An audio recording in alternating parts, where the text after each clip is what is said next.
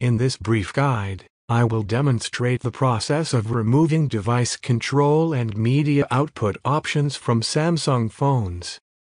This is particularly beneficial for those who rarely use these features or find them distracting. To begin, swipe down from the top of your screen to reveal the Quick Settings panel, which allows you to manage various device functionalities.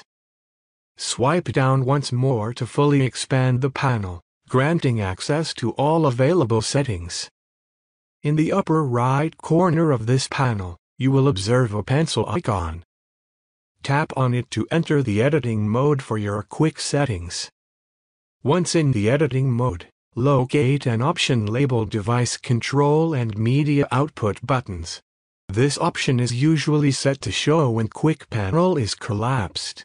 To remove these options from appearing in your quick settings, simply tap on it and select Don't Show. You will then notice that both device control and media output no longer clutter your quick settings panel. This concludes the tutorial.